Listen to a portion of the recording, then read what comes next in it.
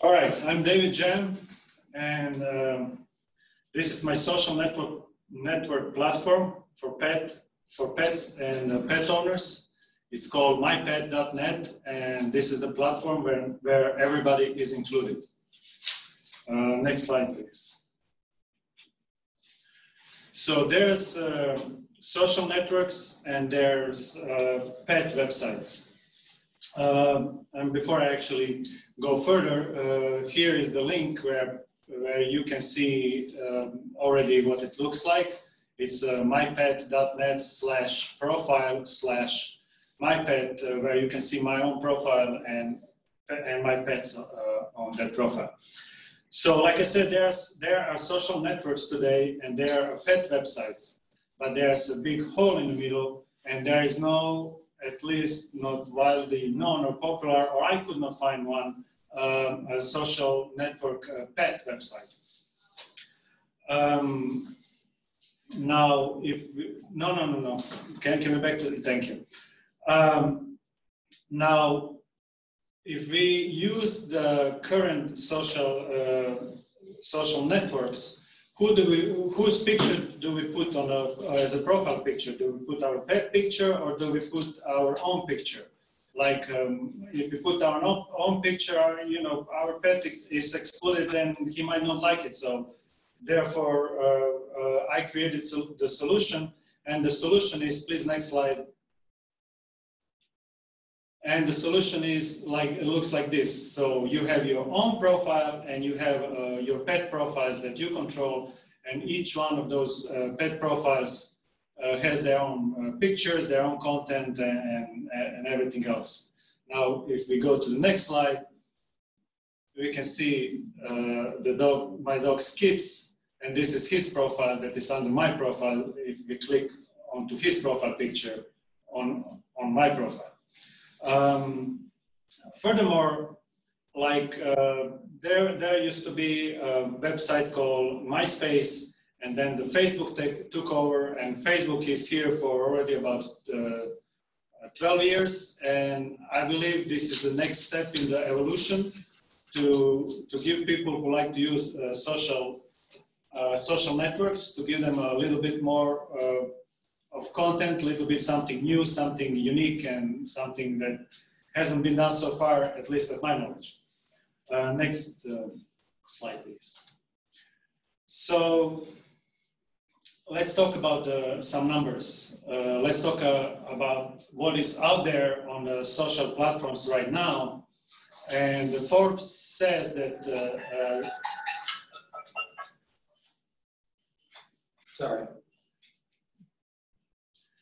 Forbes says that the top pet influencers on Instagram are: number 1, Jeff Palm with 8.9 million followers. Number 2 is Nala the cat, 3.8 million followers. Number 3, Doug the pug, 3.6 million followers. Usually, people like that who own those pets and who put them on those social platforms, they usually make about $1,000 per 100,000 followers. And that's one of the ways that we could start getting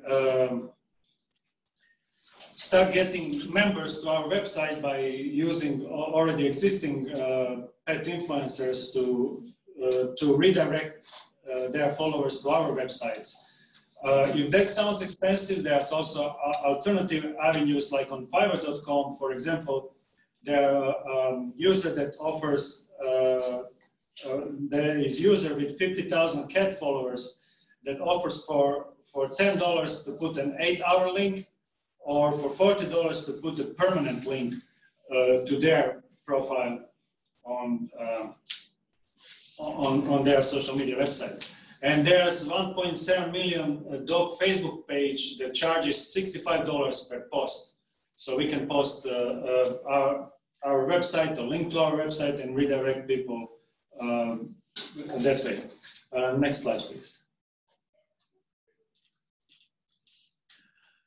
Okay, this is, and furthermore, if we get those influencers to sign up on our website, that brings value of our website. These are some numbers, how much influencers make, what is estimated they make. Influencer marketing is set to reach an estimated of 10 billion by 2020 according to Adweek. And there are some already influencers that make good money, like a coconut rice bear, a dog from San Francisco, famous dog from San Francisco, with 390,000 followers, is making $80,000 a year. Grumpy Cat, one of the most famous cats out there, is worth estimated 100 million. And Huffington Post reports that Boo, the world's most famous Pomeranian, makes about 1 million annually. Next slide, please. So, first of all, the golden rule is that either you charge people money to be on your website or give them some service, or you can take their time and make money off advertisers. So these are some of other, I mean, there's no competition so far as well as I'm aware, but what I could find the closest is social media websites, and on the other hand, the pet websites. So we're gonna just bypass those big ones that make billions, like Facebook, Instagram, and Twitter, and we go about a newer one who is kind of like a alternative to Facebook, and with only 3 million users, they make 5 million annually. Those are for the social media websites. On the other hand, we have pet-related business websites. We're gonna bypass PetSmart and Petco, and we go to the robot.com, who makes 10 millions annually, and it's a dog-sitting website. And the other one for cats, it's a cat magazine and makes 5.7 million annually.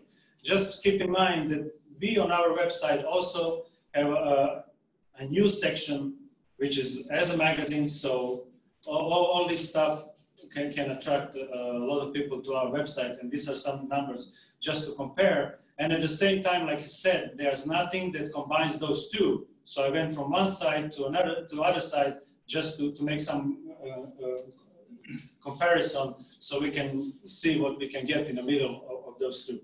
Next slide, please. So, of total US population of 327 million in 2018, 68% owns a pet. That's more than 2/3. That means every 3 people that you meet on the street, 2 of 3 owns a pet.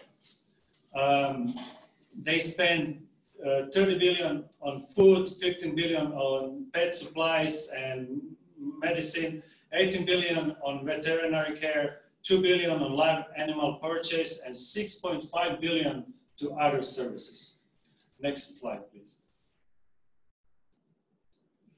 So I will just end up this with our vision statement, and that is that MyPetNet.net is the best and biggest pet-based social network in the world that serves pets and pet owners. MyPet.net, where everyone is included. So create your profile picture and add your pets right next to you. My name is David Jam, and this was my presentation.